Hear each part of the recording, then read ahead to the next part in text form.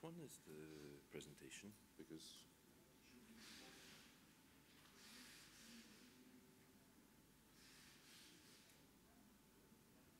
I see 3 potentially for the registry. Is this one, and this one? No, so it's this one. And what's this? Copy of presentation. They changed the name now. Okay, I use this because. Which, this one? Yeah. Just to know.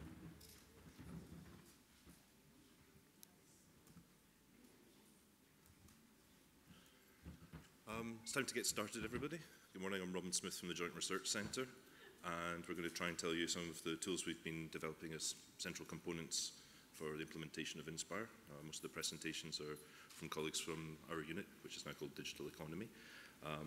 We should maybe have a time for a couple of questions after each presentation, but there should also be a little bit of time at the end for some discussion. So without further ado, I invite Vlado to come and talk about the Inspire Knowledge Base, which is our new website. Thank you, Robin. Good morning, everybody. Okay. Let's start. Okay, as I said, thank you, Robin. I'm also coming from the GRC, and it's my pleasure today, this morning, to present you a new web page, which we are calling now Inspire Knowledge Base. You will see why. I hope that you already play a little bit or visit it a little bit, because we released it last week, Thursday, I think. So it's already online, and I hope you will find more and more information and more user-friendly way to investigate Inspire. Okay. Why a new web page, or what was the idea behind? Let's say that you probably noticed many times in the past that there are many platforms around Inspire, not only the Inspire web page as itself, but also many other platforms. First of all, Inspire geoportal, but then registry, thematic platforms, find your scope, and so on and so on. So many different platforms, and sometimes was really difficult to understand where to go, where to find the right information. Even for me, who I'm actually using it for many years since my PhD back in 2007, and sometimes was really difficult to find the proper information. So the idea really was to see how we can integrate this different platform, and how we can help users, especially in this moment when we have many tasks to do, especially with the harmonization of spatial data, how really to help users to find proper information and to go through. Yeah, so we all know Inspire is a process, and right now we are really in the implementation phase regarding the data and harmonization of the data. The idea, as I said, was to connect all of these disconnected components and to help users to find their way through the Inspire. Also, there is a need to add some new tools, guidance to support, to have some sustainable solution, as it is written here, to rationalize resources, but also the opportunity to add value by using resources across the components.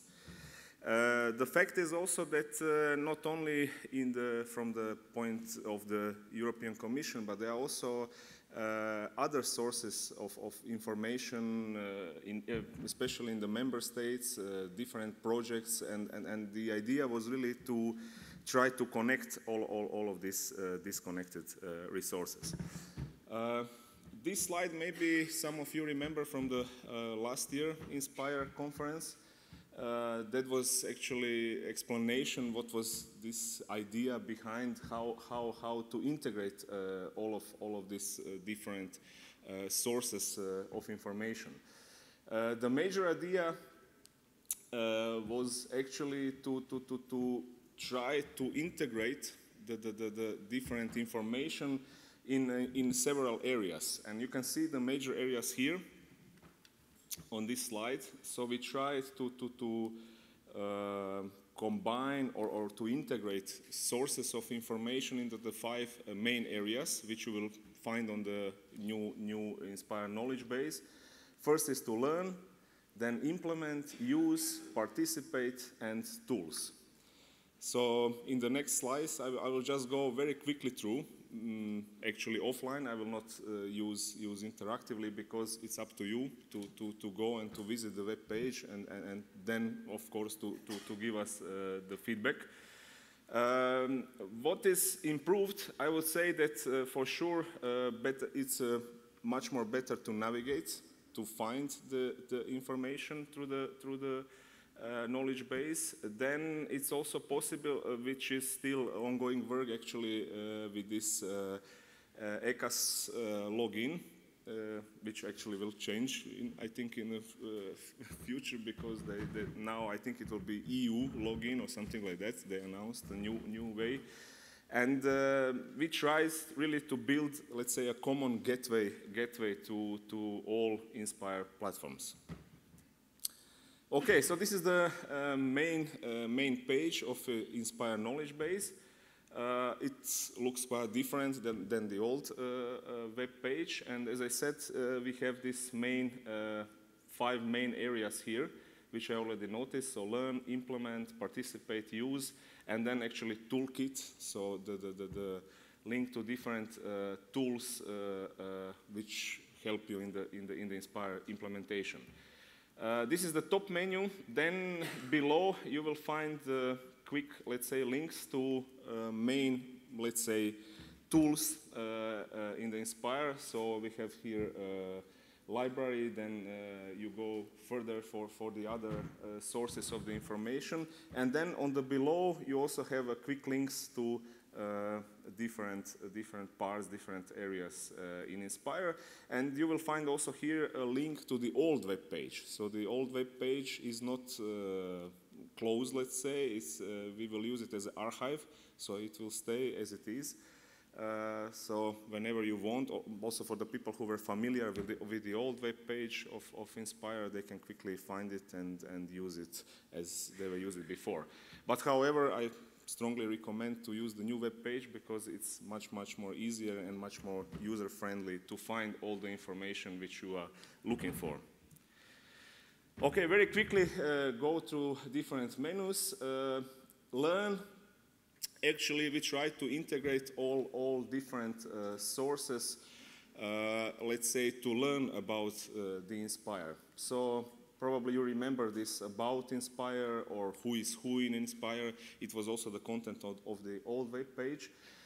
Here we put, again, about Inspire, policy background, principles, legislation, and so on and so on. But also training. I think this is a very important source for the people to really learn about the Inspire. And especially these days, I had many discussions with the people who are for the first time on the Inspire conference and who really needs to get the knowledge about Inspire. And this is something we will try to integrate a learning platform also coming from the Linkvid project, so online learning platform, also together with the trainings which we are providing on the GRC and EC level. Next one is implementation. If you go here, also again we try to integrate all sources regarding to implementation of the Inspire. Again, I will not really go through now, so it's up to you to go online and to play with all of these sources. What we try to do, for example, when you go to implementation and then you choose, let's say, one of the Inspire data teams, here I go for the cadastral parcels. We try really to integrate all possible sources where you can find information, for example, on one particular team which you are looking for. So when you go for example, here for cadastral parcels or any other teams, so you can go to different other sources, to the thematic clusters, to find your scope. So we try to link all sources which is available for a particular theme or particular topic which you are searching for. So I hope it is really much more better than before, because before it was really a bit disintegrated and it was not easy to find what you are actually looking for sometimes. Then participate again. Here it's all about the participation, about the stakeholders, users, and so on and so on. Here you will find also the maintenance and implementation framework and MIG. So again, we wanted to integrate in one topic for all stakeholders to easily find what is all about, also pool of experts, and so on and so on. Then use, which is, of course, always important topic, as we heard yesterday many times, also on the plenary, who is the user of Inspire and so on. So here, the idea is really to provide information for the users of Inspire. Especially, we are trying to also build many use cases which are already available to show really for the users how they can use Inspire and where to find and so on Inspire data. So I think it's very valuable. Toolkits, many different toolkits already available. Also Inspire in Practice or previous Arena is here. So again, I will not go through. It's up to you to go there and to play and to invest some time and to see what is all behind. So we try really to integrate every available tools right now. Of course, it's a living platform, so living web page, living knowledge base. So for sure there will be some new ads in the future times. But as I said, I really recommend you to go and to see how it looks like. I hope you will all like it. What is also added is this quick search, which you can see here. So we were trying to see what was the most important for the users. Then we put some tags and trying to do some quick search menu, which also can help you to find information better and faster than before. Yeah, we expect your feedback, because, as I said, it's a work ongoing. So on this below menu on the web page, you can find the feedback link. So we expect that you will give us your feedback so that we can even more improve what we already did. And I hope you will all enjoy in this new Inspire knowledge base. As I said, the old web page is not closed; it's still living, but as an archive. So you can find it also the link from the new web page, from the new knowledge base. But also this is a direct link to this archive. So for all of you who were familiar, maybe more with the old one, there is still on, and you can use it. However, it will go in the parallel. And it will stay at this, but I am sure and I believe you will all become users of a new Inspire knowledge base. Thank you very much for your attention.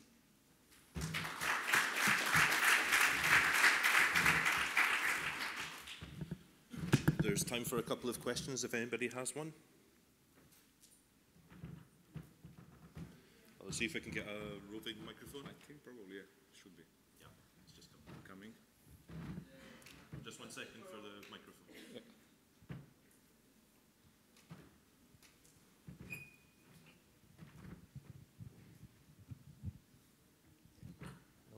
Hello. And we must have a login to these pages. Or not? As I said, it's a work ongoing, so we will try to integrate this ECAS login So for the time being, there is no login, if you noticed, if you go to the web page. But we are integrating it. We have some issues on the security level and so on. But I think very soon you will see possibility to log in into the web page, and it will be It's not necessary. It's not necessary. Okay. So yeah, everything is open, but if you log in, then you will have some more, let's say, information and more possibilities on the web page. It will be announced. And adding information, yeah, as Robin said. Any other questions? Is one here?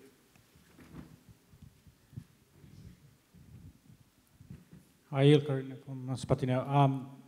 I'm sure you were taking care of this, but I hope the redirections from the old addresses work. Because there are thousands and thousands of links to the old clumsy URLs around the world, so please make that work. Yeah. Thank you for this. I already heard yesterday from several people that there are some links which are not, not working, so we will, of course, try to solve it very, very fast and soon. Thank you.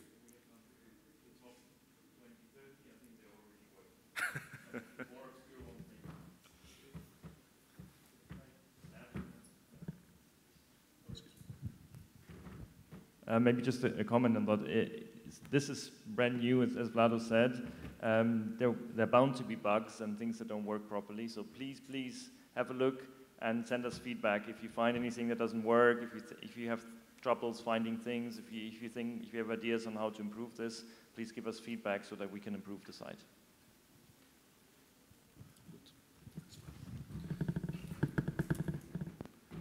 So let's move on. We're on time. I like that.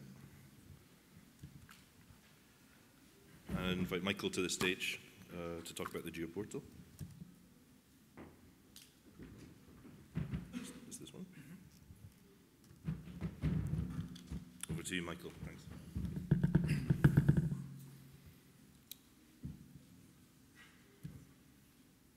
Thanks, Robin. My name is Michael Lutz. Also, I work at the Joint Research Center in the same unit as the other gentleman here. I had the disputable honor to present to you the Inspire geoportal, and I really wish I could present to you, like Vlado did, a new page that we've just launched. But unfortunately, I still have to show you a preview of what's going to go live later this year or early next year. So to give you a bit of history on where we are with the geoportal and what happened over the last 5 years or so. As many of you know, we have two geoportal versions. One is what we call the JRC pilot version, which is the one that is running currently on the Inspire website, and it's also linked from the Inspire website. And the other one is the real geoportal that we procured under a contract. So the whole work basically on this started in 2011. Where we started, we already had done development in JRC on the geoportal, and we basically decided to freeze the development on the front end, so the user interface, because we were at the same time starting with the procurement version that should take over from the pilot version at JRC. So basically, in 2011, we started the procurement procedure and launched the first contract for the procurement version with the consortium consisting of Planetech and Lat Long. The scope of that contract was to develop the basic architecture, the back end and the front end, and it should be based on discovery and view. Because at that time, these were the only two services for which there were technical specifications available, and these were the only ones that were mandatory for member states to be had. Now in 2012, we basically worked further on the JRC pilot version. We extended the back-end services, and we implemented some workarounds together with, or in discussion with member states for imperfect metadata. And we also integrated the access to download services, which were starting to become online, and there was the technical specification available. And at the same time, the development and testing of the procurement version was going on. Then in 2013, there was some further development on the procurement version. We started to put in a discovery endpoint register. So we basically started to work stronger with member states and to try and get a more, let's say, organized discussion going with the representatives in the member states that are responsible for the national discovery service endpoints. And I think we could say that this was the start of the activity that we're still doing today on running a help desk for the geoportal and for the connection of the national services with the central Inspire geoportal. We also started some development work on a metadata editor to help people to create metadata themselves. And we started to do some initial work on the validation tool to see how well actually the metadata performed and where there were still errors to be fixed in the national discovery services. On the procurement version, we basically had the first version of the Planetec lat-long portal delivered, but because of a number of delays, both on our end with the procurement and also during the contract, we basically had a version there that did not include the download service that was not included in the initial contract. That basically led to the decision at the time that we would not go live with this first version because it would there was a legal obligation on the Commission to operate this portal that member states could connect their services to, and if that portal didn't have the possibility to have download services connected, that would create a problem. Now in 2014, we continued to evolve the backend at the JRC services. There was an evolution of version 2 of the validator that basically led to the validation tool that we have on the Inspire geoportal site today. And we drafted a follow-up contract for version 2 of the procurement version that should include the download service and do some optimizations around performance and usability.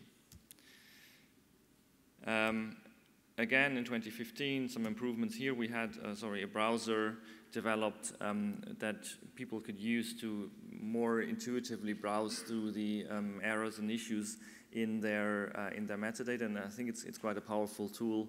For those of you who've not seen it yet, I suggest that you try it out. It's really useful if you're trying to find out what kind of issues and what kind of metadata of different types there are in the geoportal.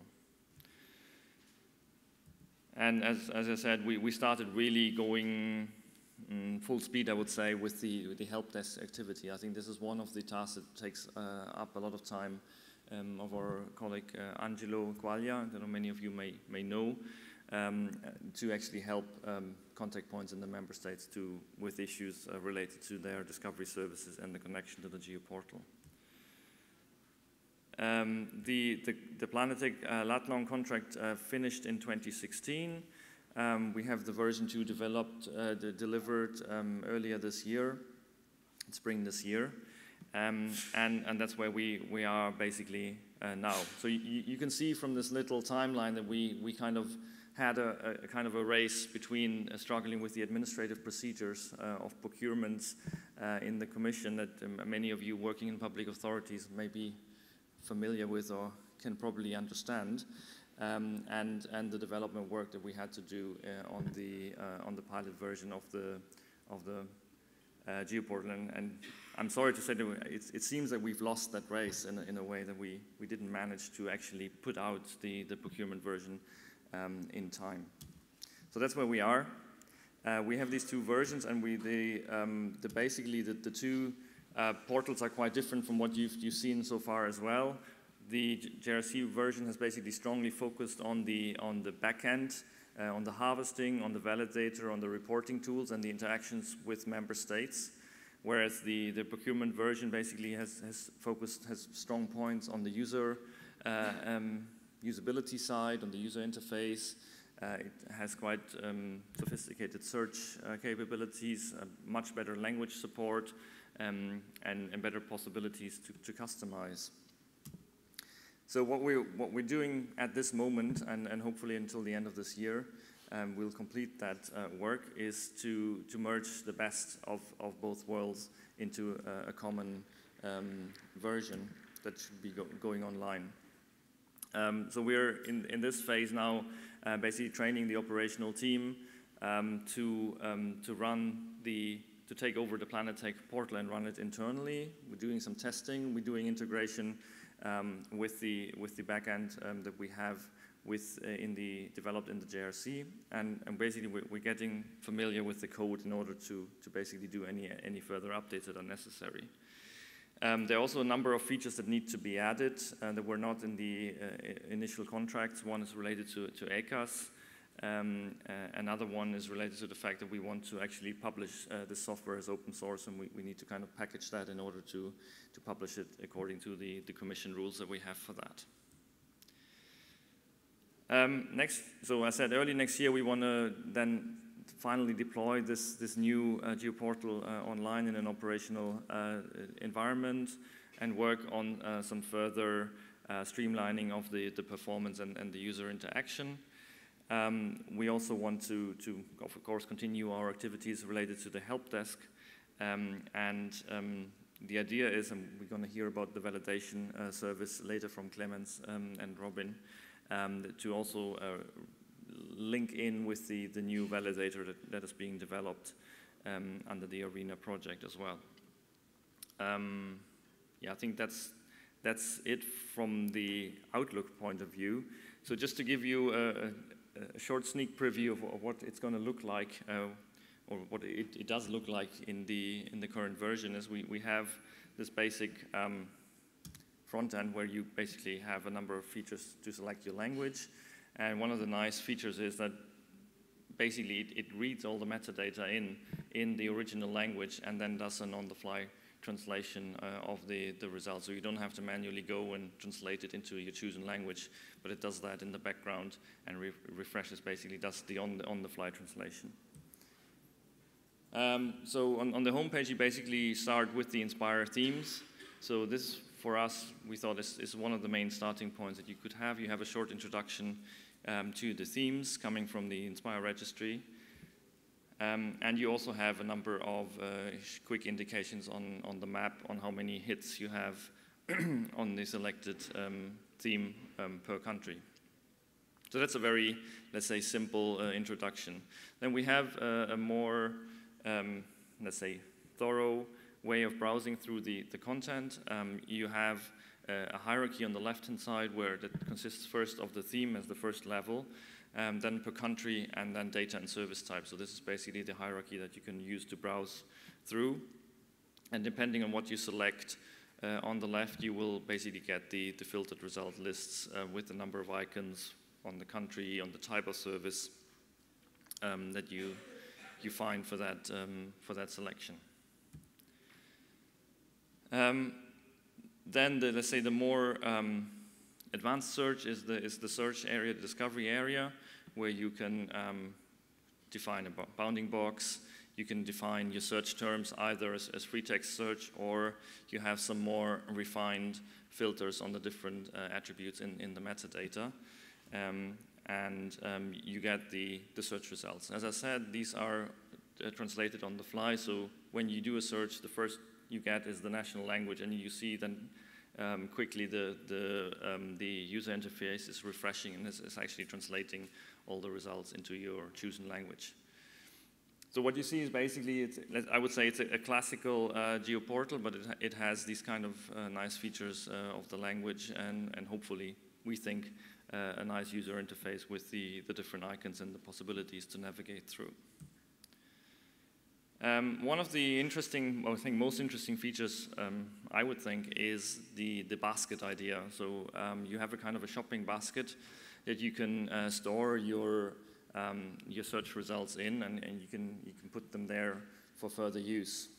So if you want to do a number of different searches and you found something interesting in your first search, you put it in the basket, and then you continue your search, and you can keep adding things to the basket. Obviously, you can also download the data sets. And the last feature that we have is basically to visualize some of your results that you have collected in your basket as map layers. So you have your basket available, and you can use them to add them to a map to get an overview of the things that you've selected. So that's basically a quick overview about the functionalities of the portal. We will also do demos of the current version.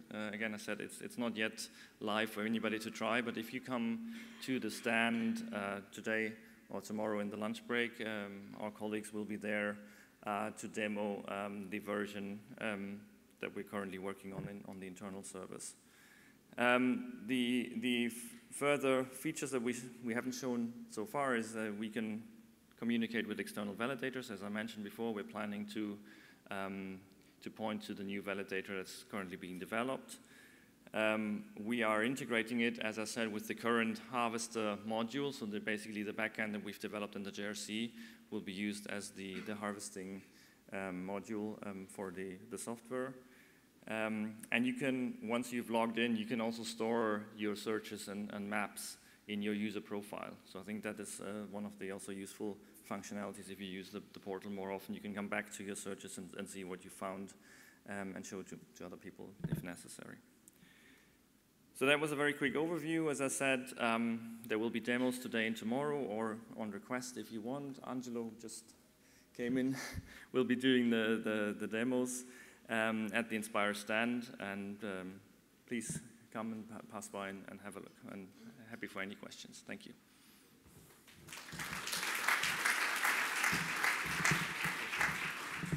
Time for one quick question. No questions? Okay. Oh, Christine, if we could have the microphone here, please. Well, maybe I can just a short one. How is the translation done? What do you use? It's based on Microsoft Translator, so it's running in the background. Any other quick questions? Okay, thank you very much. Thanks. Thank you, Michael. Next up, it'll be Robert.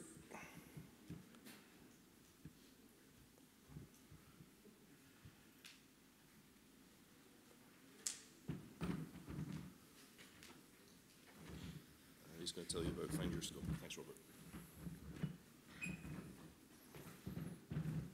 Okay, good morning everybody, also from my side. My name is Robert Thomas and I also work for the Digital Economy Unit, the Inspire GRC team. And it's my pleasure today to present to you a tool that we call the Find Your Scope, which is a part of the bigger set of tools that we call the interactive data specifications. First of all, I would like to see hands from you who has tried already the Find Your Scope tool.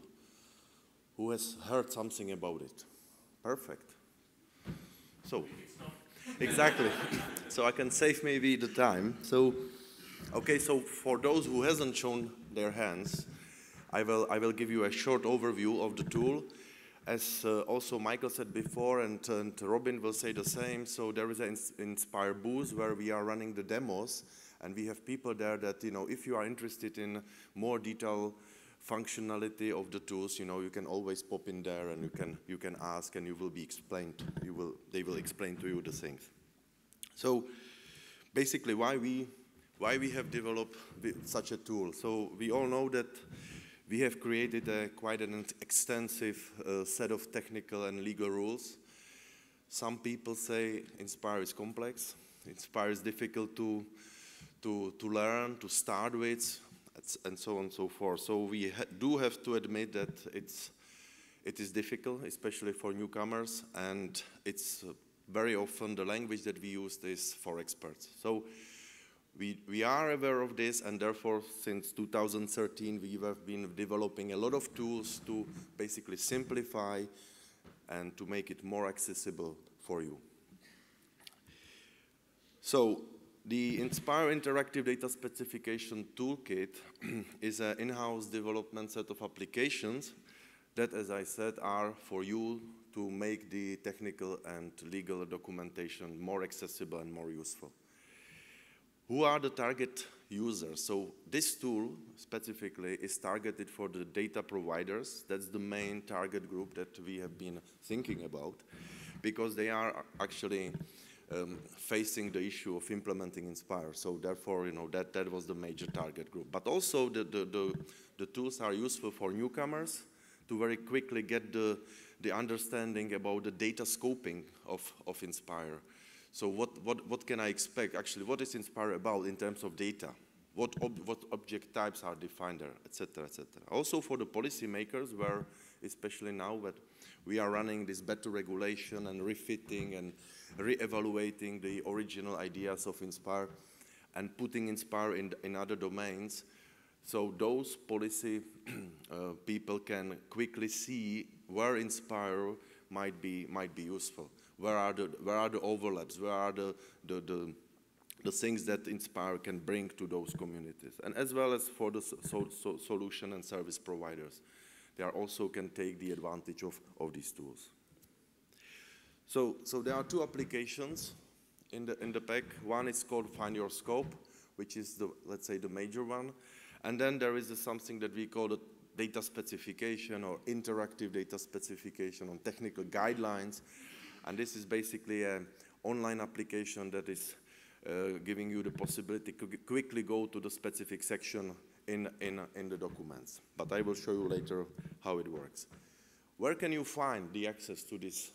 So we presented today the new website. So if you look at the new website, you will quickly find that on the landing page, there is an icon. It's called Find Your Scope. So this is the entrance. So there are other entrances. There are other ways how you can enter it, but probably this one is the easiest. Also down the bottom, you can see another way how you access the interactive data specification landing page. So once you are there, you will see quickly the two applications. So Find Your Scope and the technical guidelines. So here you choose what you want. So do you want to find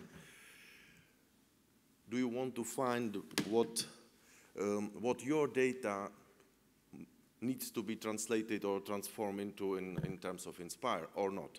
Or you would like to study bits of technical documentation. So based on this decision, you should select your application.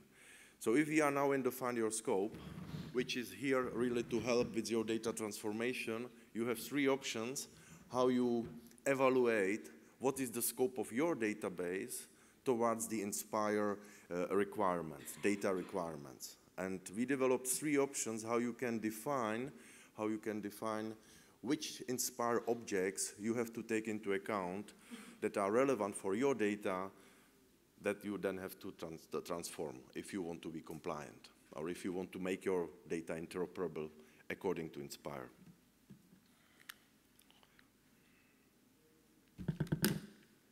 Yeah. Okay, so now I will show you let's say one of the options, which is the interactive workflow, which is a workflow that leads you through set of steps towards the final selection set of Inspire objects. So you start with selecting the Inspire team. Then, because some of the teams, they have several application schemas, so you are asked to select the application schema. You can always select more, because one of the big advantage of this application is that it reflects the reality that the data providers, they don't have data organized according to Inspire teams. Very often, their data sets are going across the Inspire teams.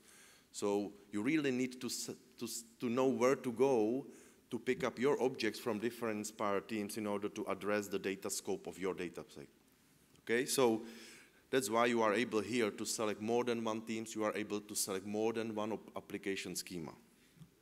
So once you select your application schema or schemas, then you will get the list of all the objects that are defined for this application schema, including well, sorry, it's not really readable, but you can see that there is a list of spatial object types with the definitions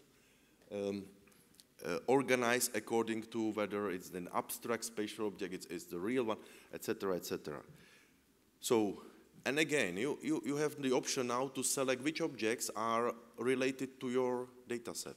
So what is the content? So you do your evaluation, you know what you have, and you are comparing with the definition that Inspire requires. So once you select an object or set of objects, you also see all the attributes, so all the property of the object types that are defined. You see the attributes here, you see the definition of the attributes, and again, you select, if you, for instance, select one attribute, which is a code list, in this case, then you see the values of all the code lists in various forms. So there are two options for you to visualize the code list. So you have the list of values with definitions. You have the graphical option to see the hierarchies, for instance, because several of the code lists are hierarchical. And again, immediately if you click on it, you see the definitions of it. So you have really all what you need to judge whether that object is really the one that you need for your transformation. So, and then you can go back and forth. So it's an interaction here between the data provider and what is defined by Inspire. So at the end, you're basically creating your selection set. So you can see it as a favorites or the basket, as Michael said in turn. And it looks like this. So this is the final selection of your objects. And what to do now? So here down, you see the options that we created for you, what to do with this selection object. So you can print a structured report where you will see all the properties of those objects. What is the benefit here is that you don't see only the objects that you selected, but all mandatory links and mandatory objects that are associated to it. So for those, and there's a majority who doesn't understand UML, it's very difficult now to read the Inspire technical documentation without the UML knowledge. So here, the tool is helping you that you don't need to know the knowledge because it's taken care, it's embedded inside. So you select a borehole, but the borehole is associated with other objects. And if the association is mandatory, then also that object you have to provide the information about, or you have to transform to. So this is the way how we try to help people without the real UML knowledge. Another option for the outcome is the matching tables.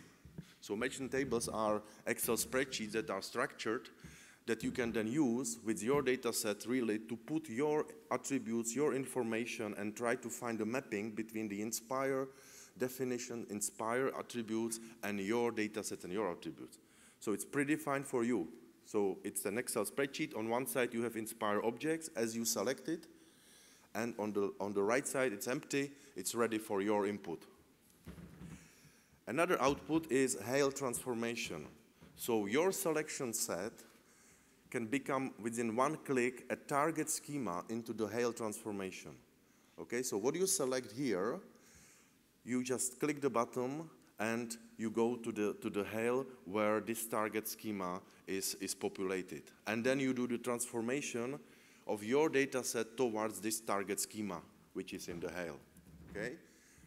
So I think it's very powerful in a way. And last thing that we created recently for you is the executive report, what as we call it. And this is the target group is the managers who has to decide about resources. So let's say you are a GIS department head, and you know that there is an effort needed to transform your data sets into Inspire. And you have to convince your manager, to say, okay, I need resources. So here we develop a little tool that if you provide the effort needed for the transformation of the objects that you selected before, we generate a report for your manager summarizing the effort and the level of alignment needed. Okay? So it's a little tool that we just developed because we thought it might be useful. So of course that your feedback will tell us whether it's useful or not. Okay, so that was the interactive workflow. As I said, there are 3 options how you how you go to the final selection set of Inspire objects. Another option is the catalog of Inspire objects. So it's a basic feature catalog where we ordered all the spatial object types defined by Inspire by alphabetical order. So again, you can very quickly go, if you know, you can very quickly go to your objects, and then the procedure is the same. So you are selecting your objects, and you're creating the final set of objects that then you have to transform into. The last option is the direct search. Here, you don't go through selection anything, you just put your text. You for instance, you are administrating the register of landslides. So you don't know whether you belong to Inspire. You are not from this community, fine, you just put the landslide, and this direct search will tell you, will give you the results of the search in terms of the object types that are present, the application schemas where landslides are, and code lists and values that are featuring the landslide text. On the right side, which I'm sorry you don't see, we put a kind of a legend, because this search goes through the definition, descriptions, the labels of the spatial object types, values, application schema. So all the items of the content is being searched here, and it gives you the list of objects or application schema, etc., with the relevance. So the relevance is the legend that should give you a hint whether the landslide, is there an object that object type defined. Okay, so I think this relevance legend is quite interesting for you to have a look. Okay, so that was about Find Your Scope. So the main idea is really you are interacting with Inspire in this way to find which objects from different teams are relevant for your data set. The second application is an application that simplifies the studying, the reading of the technical documentation. You just select your team again. You can select up to 2. So for instance, here I select geology and land use, and then you get the HTML page where you can, on the left side, you see the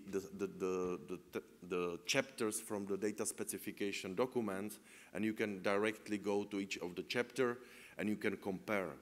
So what is this good for, apart from quick access to the latest version of the technical guidelines, is that you can, for instance, compare very quickly the use cases that were developed during the process of development of the data specification. So if you are interested why the model is covering this and that, you can go directly to the chapter about use cases to see, the reasoning, or hopefully you will see the reasoning there.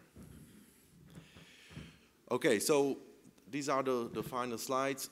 What are the data sources for this application? So the major data source is the consolidated UML Inspire data repository, so the enterprise architect files. That's for the Find Your Scope. Then we are directly interlinked with the registry, so we are using the code list register, the enumeration register, the application schema registers, the team register. So there is an integration inside with the registries from Inspire registry. And of course, we are using the final versions of the technical documentation, data specification. So just to summarize once again, so this set of tools is to simplify the use. That's the main purpose. It is for the data providers mainly, but also for the newcomers to understand whether their data sets belong to Inspire and exactly in what sense, which parts, which objects needs to be transformed. It also gives you the direct input to the transformation. So we are helping you also partly with that aspect. So we have been using Hail, and so we are promoting this transformation tool here. You can very quickly find the Inspire data scope by using the feature catalog, for instance, or direct searching. So you will quickly see what is regulated and what is the property in Inspire. And we hope it also facilitates the interoperability, which I think is clear here. Okay, so, and at the end you see the sets of output that you can get from from using this tool. Okay, that's all from me. Thank you very much.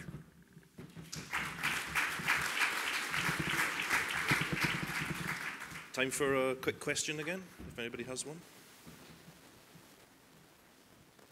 All clear? Of course, as Robert mentioned, there's the opportunity to talk to Manuela and the others involved in developing this at the booth. Okay, now ask Daniele to come up, please.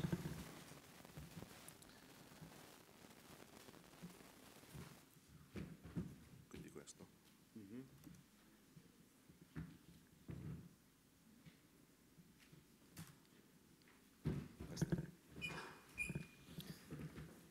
Good morning, everybody. I'm Daniele Francioli, working for the same unit as a member of the JRC registry team. I'm going to talk to you about reference code, how to manage reference code, and of course about the registry software. I am a member of the JRC registry team, together with Emanuela, Lorena, and of course Michael. Okay. We can start from a very simple question. Why do we need reference code? So here you can see a pan-European context or cross-border context where different stakeholders have to share data. And here they are using free text, as you can see. So it's clear that it's difficult to understand for the same field the data that are provided. But even in the different language, because we are talking about different language here, but even if we have the same language, it could be represented in different ways. In the next slide, I'm going to show you the same scenario, but with the use of the reference code. Okay, here we go. And it's clear that it's more simple using the reference code to provide the same data. Okay, but what about managing reference code? Here there are two concepts. One is the registry, that is the information system on which the reference code are maintained. So it's a software. Then we have the register, that is a set of files containing identifiers assigned to the item contained in the register. And the main operation related to the management of a reference code are, of course, simple operations like create, store, and serve this reference code. And then we have some more complex operations that are update. I say more complex because once an item's reference code enters in one of the register, it has to be there forever, let's say, because it could be pointed by some data, and so it should be there. It should be always there. That's why we have these four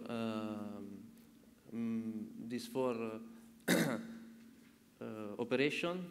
That is the clarification, that is going to provide new version of the same reference code. And then we have supersession, invalidation, and retirement.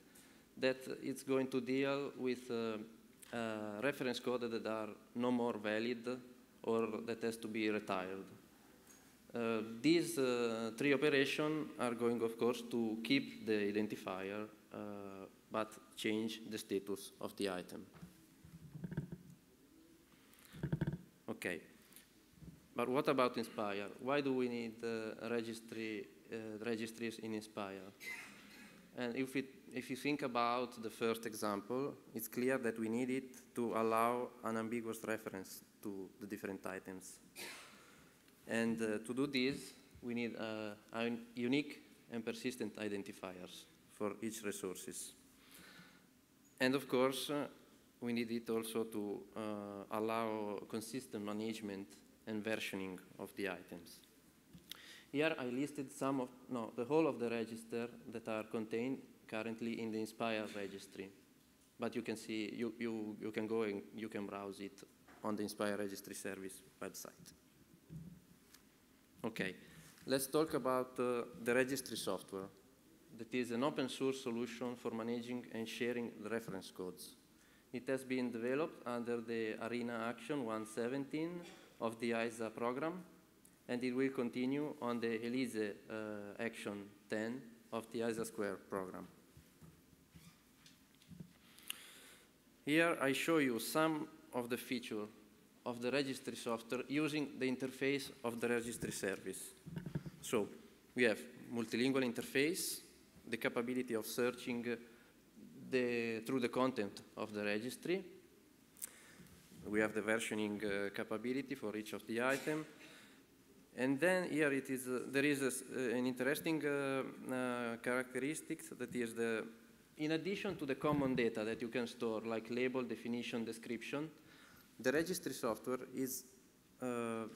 was thinked from the beginning to be a really reusable tool. So we added this custom data that we also call custom attribute that basically can add to the model whatever field you want. Like in this slide, you can see the governance level that is not a standard field. So you can add all of the field that you want. Then we have the status of the element, and you can also create a hierarchy, a parent-child hierarchy between the items, and of the items of the same item class, let's say, of the same type. And then we can also link items between different classes. For example, here is a code list, and it's linked with the theme and the application schema. You can see it there. Okay, there we have the feature that we provide multiple formats. These are the formats that are included with the registry software, the current version of the registry software. But it's really flexible because you can add whatever format you want just with a configuration in the software. And then we have the possibility to provide hierarchical register, like in this example, because this is the code list with the associated code list values.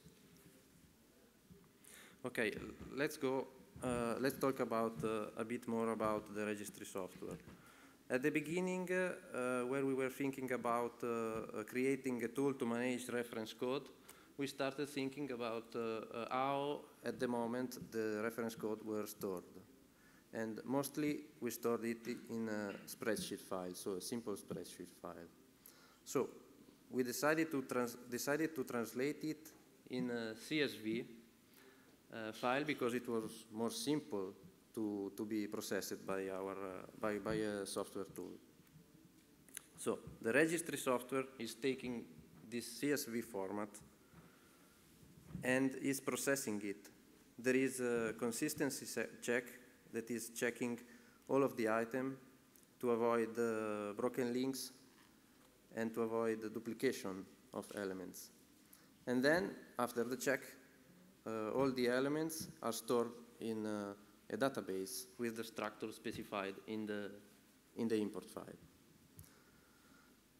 Okay, then the next step is that the registry software is storing all of the reference code as a static file in the file system with the different formats. This file could be then used to provide a web service, like for example the Inspire registry service, that could be accessed both by human or machine users. Okay. The current version is the 1.2, but we are already testing the 1.3 version that contains these two main improvements that are the ability to reference to externally defined values.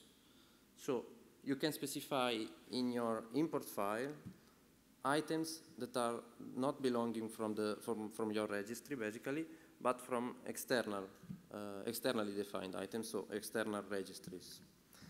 And the other important improvement is the ability to basically produce the file that then allow you to automatically put your registry in the federation, the register federation.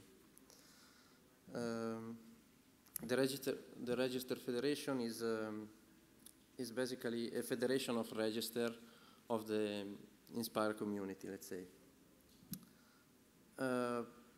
We are planning already the next version, the next big version of the registry software with some improvements that are, for example, the editing user interface. And the aim is basically to really go in each of the, to give you the ability of go in each of the reference code and editing it without the use of the import file.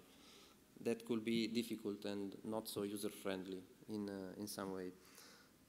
Then, okay, we have the guided software installation because we know that currently the installation of the registry it's not so simple. We are planning also to add the API for direct call to the registry software, and maybe we are also planning to provide the software as a service, so as a kind of central service. And then we are also open to other suggestions, of course. Okay, then we have some presentation and at the Inspire stand. You can see it there, but there are also some leaflets around with these dates. And I would like also to invite you to complete our survey, because basically we need feedback for the new version of the registry, the main release, the new version of the registry. We need some input from you, what you need, and even also some feedback for this version. Thank you.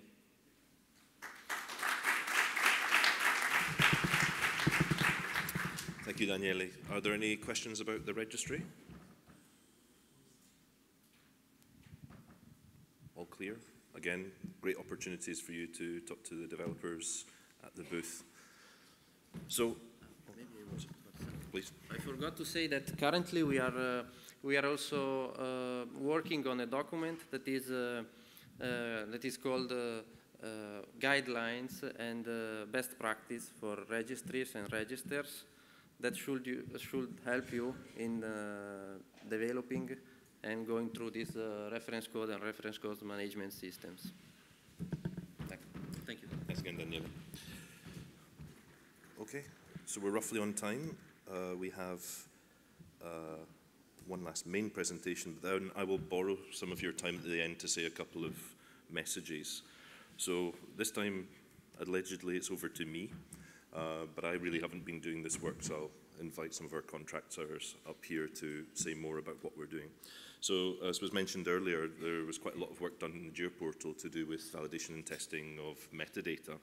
But under ARENA, we're quite interested in the topic as well, because the ISA program's interested in testing interoperability. And we took the opportunity to see how we could make a reference validator, not only for metadata, for other components of Inspire. So we have our contractors, PwC and Interactive Instruments, that have been supporting this work. And this is work, it's the last key piece of the ARENA project that will be running until the summer next year.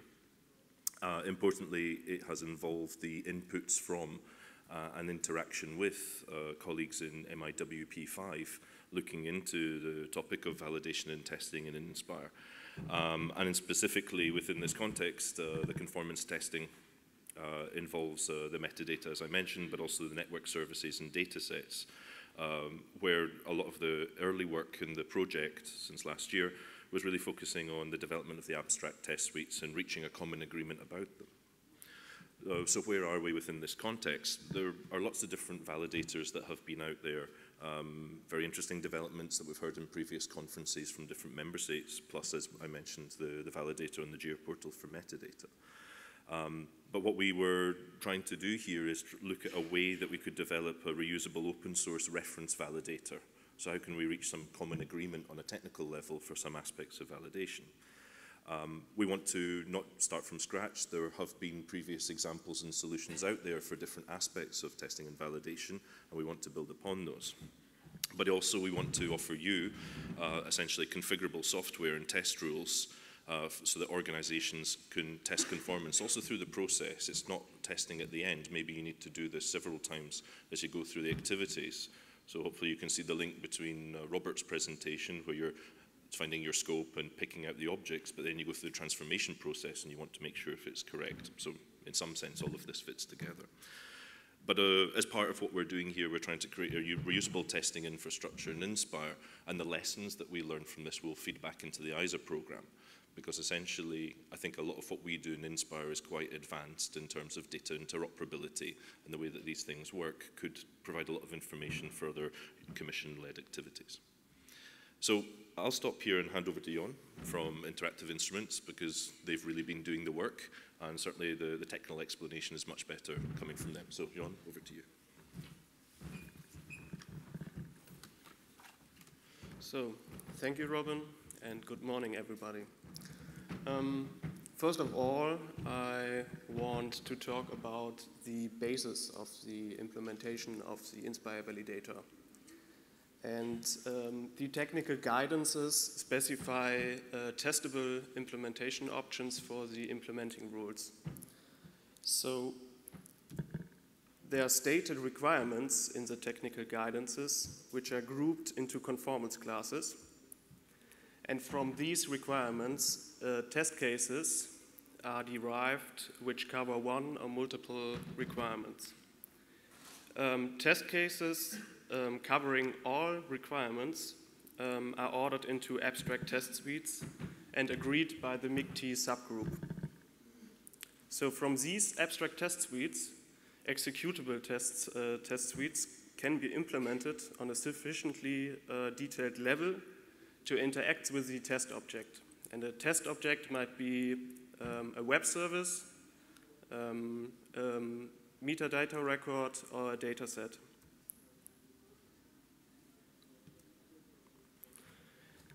Inside the executable test suites, there are assertions that are grouped into test cases. And these assertions are written in a test language and are atomic tests. So there will be two deployment options for the Inspire validator. First, there is a central deployment, there will be a central deployment where the Inspire validator will be hosted by JRC, so that a user or a software can control the Inspire validator, and the Inspire validator accesses the service, or the user or the software have to upload the data set to the central deployment. And the central deployment will use the commonly agreed executable test suite that are based on the abstract test suites. But there will be a second deployment option where organizations can install the Inspire validator locally so that data sets stay within the organization and the services can also test it locally. Furthermore, it's possible that executable test suites, for instance, for national profiles, can be added to the existing executable test suites. The whole implementation is based on or documented in a design report, which is publicly available, and we reused an existing tool called the ETF test framework, which is extended by additional capabilities. And this test framework supports test engines for validating web services and very large XML documents. We are talking about hundreds of gigabytes that can be tested. And we also reused existing executable test suites. So currently, there are a couple of draft test suites available, which were developed, including metadata tests. There is a data specification template tests, which is independent of the data set, on the data specification. And we also implemented 2 tests for the hydrography and the protected sites theme. Other Annex 1 data specification tests are currently under development, and in the next iteration of the software, we will also include download service tests. The whole ETS executable test suite development is publicly available and hosted on GitHub. There's also a developer documentation that is accessible through the wiki page of the GitHub.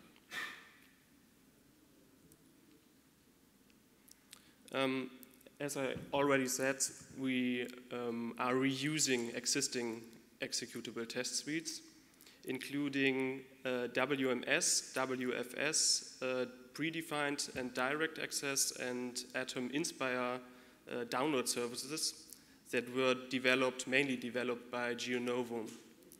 And these tests need some updates because of the structure of the abstract test suites, and we need also to improve a little bit the usability in sense of the understandability of issues that are reported. And it's also planned that we integrate the OGC team engines and the OGC side tests for basic tests of services. Docker is a new technology which enables an user to, or an organization to make quick and easy deployments. And we also developed a Docker image for the test framework. And this can be very easily deployed, and only the executable test suites have to be added to the deployment, and then it's ready to run. These steps have to be documented soon by us. Okay. If you want to see the Inspire validator in action, there will be 2 demos at the Inspire booth, one at 12:30 today, and another demo session tomorrow at 1:30 p.m. And if you have questions, just talk to us. Clemens, Michael, Robin, and I do not see Jens. Ah, okay. And yeah, if you're interested in testing the Inspire test framework, please write an email to Arena. Do you want to say something about it? No? Okay.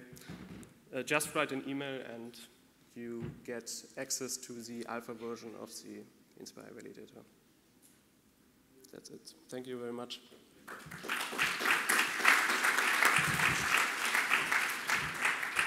So just to reiterate one thing that Jon said at the end there, we are looking for a select group of people to join us with the alpha testing. So again, if you're interested, please email us. Are there any questions on this topic as well? Stunned into silence. Oh, maybe Ilka, there's one mic here, please.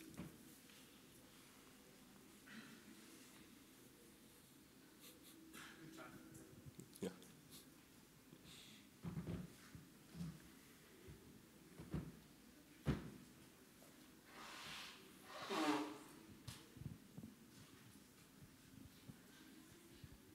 So,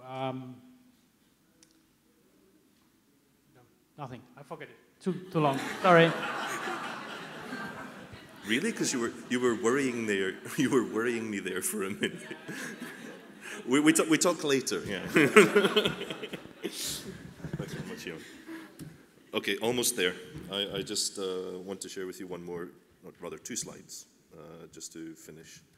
So The session was really designed to give you the opportunity to hear a lot of what's been going on in the JRC for the last year in trying to create these tools, some of which, of course, are reusable for deployment in your organizations, and trying to put in place, well, what we think are some of the central components to make Inspire work. But I just want to share with you information about 2 competitions. So if you are working in a public administration, the ISA program, or now ISA Squared, has organized this competition to really explore this notion of reusable tools and reusability. So they have an action called Sharing in Reuse.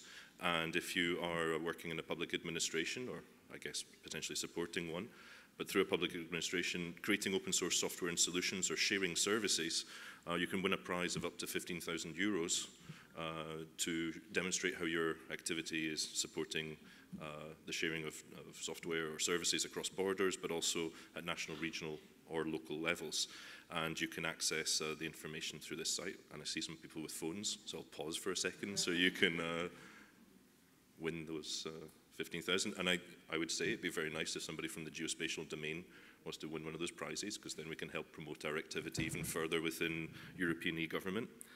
And the last opportunity, because I do enjoy self-promotion, we're running a little game during the conference. We took the opportunity to tell you about some of our tools. We really want to know about some of your activities.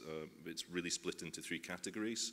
What are you doing currently? What have you heard about at the conference that's interesting in terms of software that supports the implementation of Inspire? And of course, we're also going around all the booths ourselves to talk to the solution providers. What are you doing in terms of end user applications? Many people are asking, what are people using Inspire for? We hear about examples. We take the opportunity to say to you today, tell us about it. So register a small amount of information in our platform. You have to register with ACAS first if you've not already. And then lastly, the bit that's a little bit more complicated, but we've here really beneficial for implementers, we've created a set of tasks that we think in generic terms explain what you have to do to implement Inspire. Pick one of those tasks, explain to us in a couple of sentences how you're performing it, and link to the software tool that you're using. And this is a whole process that we can then help share with each other who's using which software, how to approach certain topics, and kind of fill the gap between the technical guidelines and how people are putting, as we call it now, Inspire in practice. We'll pick some winners. There are some prizes this time, because I've done something similar in the past. There's trophies, which will have an obvious form that you'll hear about on Friday. And basically, we'll try and pick some winners in terms of the nicest implementation example, the most used tool, and the most interesting app. So we'll make some decisions on that on Friday morning, but basically, the game starts now. And please join the game. It's also an opportunity, of course, for you to use the platform and provide us with feedback. So thanks, everybody, for the session. It's now time for coffee.